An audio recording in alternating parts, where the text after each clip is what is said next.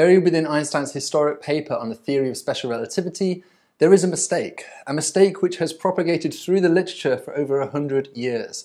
I'm David, you're watching Cool Worlds, and today I'm going to tell you about my recently accepted paper on relativistic light sails.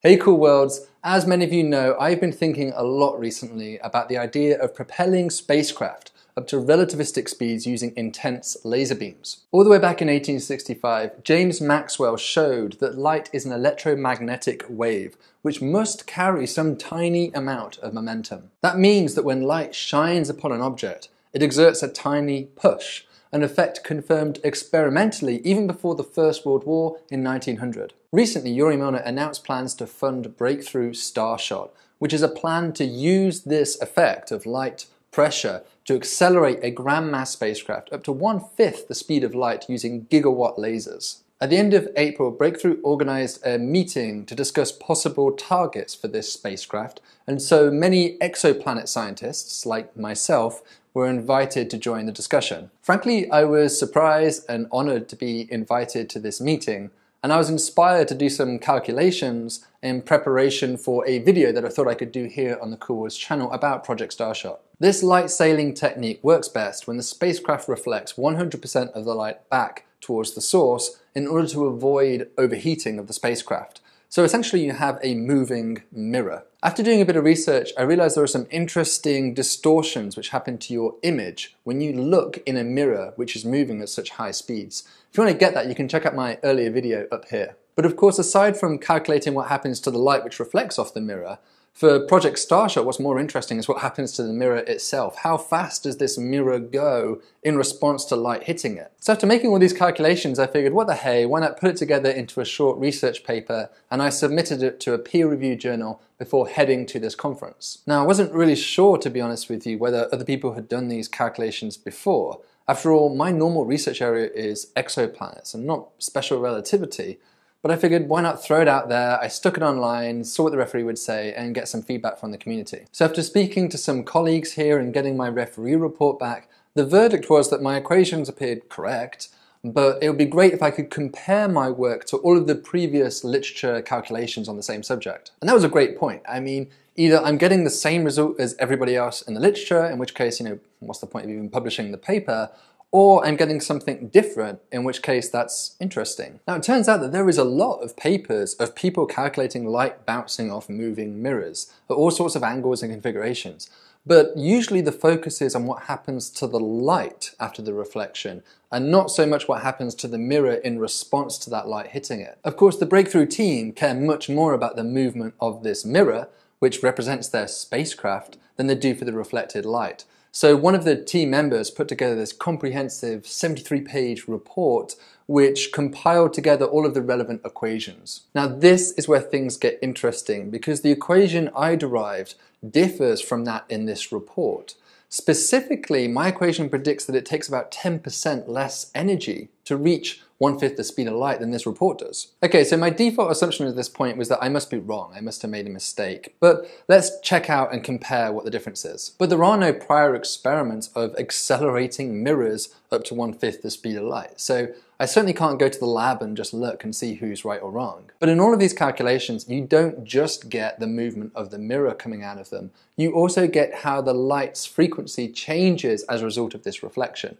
The solutions come as a pair. Now it's actually advantageous to focus on this latter point, how light changes its frequency, because there was a much richer literature available for me to make comparisons to. So it's not surprising that my equation for how light changes its frequency also disagrees with that from this report, as you can see here. At this point in the story, I dug into that report and I found out that the equations they were using were derived in an earlier paper by the same team. Their derivation essentially works like this. Consider a particle of light called a photon, which has been fired at a moving mirror. Next, let's move into the rest frame of the mirror using a mathematical technique called a Lorentz transform, which leads to the photon appearing redshifted. Now, and this part is really crucial, the authors assume that in this frame of reference, the photon's frequency is the same, before and after the reflection. Finally, they then Lorentz transform back to the original frame of reference and they have all of their equations. For comparison, I did the derivation differently. I didn't do a frame transfer. I just stuck in the observer's frame of reference, but then balanced relativistic energy and momentum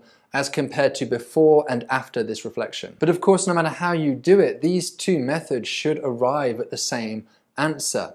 But seemingly they don't. By now I was really scratching my head and curious as to what on earth was going on. How could these answers disagree? Fortunately, lots of other people have tackled this problem before, so let's compare these equations to all of that previous literature. In fact, the paper trail goes all the way back to Albert Einstein himself in the very same paper in which he introduced the world to his theory of special relativity in 1905, Zur Elektrodynamik der Wetterkörper. Towards the end of that paper, Einstein illustrated his new theory of special relativity with several example calculations, one of which, in section 8, was the case of reflecting a photon off a perfect mirror. Now, Einstein didn't actually calculate how the mirror's speed changes in response to this reflection. Instead, he focused on how the light's frequency changes as a result of it. But that's great. We can work with that and compare his prediction for the frequency change versus that from what I did. Well, Einstein gets exactly the same equation as that of this breakthrough report. Indeed, as far as I can tell, everybody for the last 100 years has been getting the same result. So yes, that's right, my equation disagrees with pretty much everybody, including Einstein himself. Ordinarily, this is where one stops and admits defeat. I mean, how can it possibly be that a scientist working on exoplanets, not relativity, can be right and everyone else for the last 100 years, including Einstein himself, is wrong? The scientists get emails all the time from crackpots who claim they have some theory which proves that Einstein is wrong, and we've grown a very thick skin in response to it.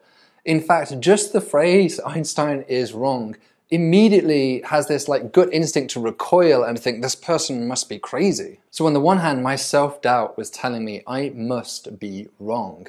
But on the other hand, my mind was telling me that something was out of place here, that something Einstein did in that derivation violated one of the most sacred principles of physics, the conservation of energy. Let me explain. Einstein did his derivation in more or less the same way I described earlier, using Lorentz transforms, which makes sense because everybody has been citing Einstein, of course, for the last 100 years. Specifically, Einstein moves into the rest frame of the mirror and then explicitly assumes that the frequency of the reflected light must equal the frequency of the incident light. There, right there, is where Einstein is wrong, because that assumption violates the conservation of energy. Think of it like this: working in the rest frame of the mirror is equivalent to just having a mirror sat in front of you at rest, not moving. Now throw a photon at it and think about what happens. The reflection causes the photon to reverse direction, and so its momentum changes from plus p to minus p. Now, a fundamental physical law is that momentum has to be conserved in a closed system. So therefore the mirror has to move in response, from initially with a momentum of 0 to finally with a momentum of 2p. That way the system's total momentum is the same before and after the reflection as required. What I'm really saying in plainer English is that when the light hits the mirror, it has to slightly start moving. Now that should make sense intuitionally, because if the mirror doesn't start moving, then the entire concept of light sailing and radiation pressure would not exist. It would mean that for a mirror initially at rest, no matter how many photons you throw at it, the mirror would never move. We know that doesn't happen, both experimentally and even with spaceflight demonstrations of solar sailing. Okay, so we've established that the mirror has to start moving when light hits it, even if it's initially at rest. Okay, so what's the big deal about that? Well, what it means is that the mirror has gained kinetic energy. Now remember that most sacred law of thermodynamics, that we cannot destroy or create energy, it must be conserved in a closed system. Therefore, if the mirror gains kinetic energy, the photon must lose energy.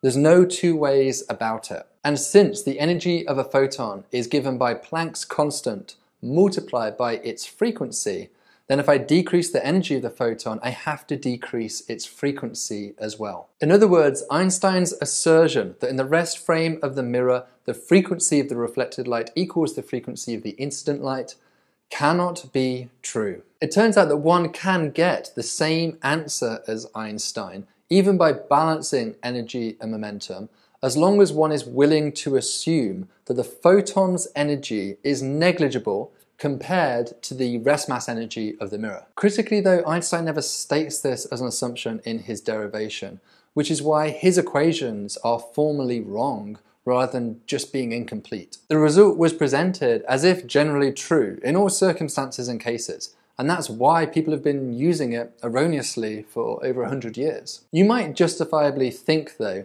that even though this tacit assumption by Einstein is technically wrong, that in all practical situations it's going to give you more or less the right answer. After all, even for a gram mass spacecraft like Starshot, the photon's energy is expected to be 300,000 billion times less than that of the rest mass of the mirror. And that's completely true. But if you want to accelerate a sail up to 1/5 of the speed of light, then you are going to have to throw at it 30,000 billion photons at it.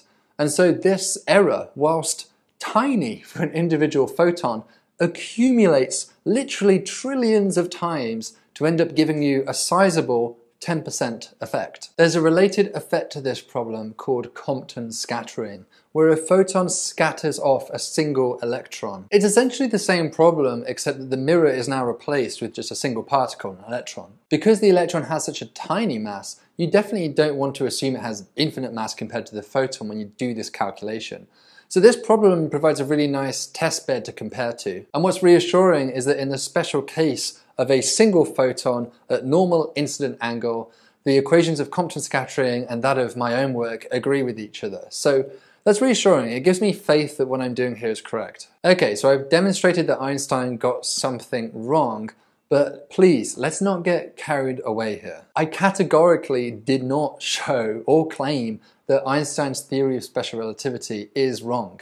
Merely that one small example problem he did in that famous paper is off at the 10% level for Starshot-like parameters. I mean, Einstein probably never dreamed that we'd be thinking of accelerating probes up to relativistic speeds using radiation pressure. So, I'm really exploring a very extreme part of parameter space, and I think, let's give Einstein a bit of slack. In all fairness, there's no reason why he would have considered this part of parameter space. Einstein is an utter genius and one of my all-time scientific heroes. Those little example calculations at the end of his paper were just that. They were just for fun. So, really let's not try and be throwing shade at Einstein because it was a very small mistake in one of those example calculations. What's neat is that this actually ends up saving us energy and makes Starshot easier at the 10% level in terms of energy costs. And since less energy needs to shine on the sail now, it should also make it a little bit easier in terms of the thermal stability and ride stability of the sail too. Remember that this is not my field of expertise, so you might reasonably ask, how was it that somebody from the outside was able to come in and see an insight that was missed by so many for so long? I'm not a genius, I'm not special. To me, this is just a really nice example of how doing outreach like this makes us better scientists. Since I'm thinking up cool ideas for videos for you guys, I'm often thinking about topics outside of just exoplanets. I'm thinking about other sciences as well. And if I didn't do outreach, if I didn't do videos like this, then I would have just stayed in my lane, thought about exoplanets, and missed this insight. Second, I think this is a great example of how sometimes being an outsider to a field can give you a fresh perspective and unique angle that can be missed by others who are used to thinking about the problem. When I tackled this derivation, I actually didn't know what terms were typically assumed to be small or large, or what conventional approximations were made. So I just derived the damn thing exactly. I didn't know what else to do. So by being an outsider, I was able to tackle this problem in a unique way and end up with an insight that would be very difficult for somebody who was just following the textbook and conventional way of doing this problem. So if you've made it to this point in the video, thank you so much for watching. I hope you enjoyed hearing about my personal account of how I sort of stumbled across this realization. I'm sure you have many questions as well about this problem, so feel free to hit them down below in the comment section. I'll get back to you. If you like our content and want to get all the videos from the Cool Words channel, then of course make sure you click the subscribe button down below. And until the next video, stay thoughtful and stay curious. That is the engine that lights up the star.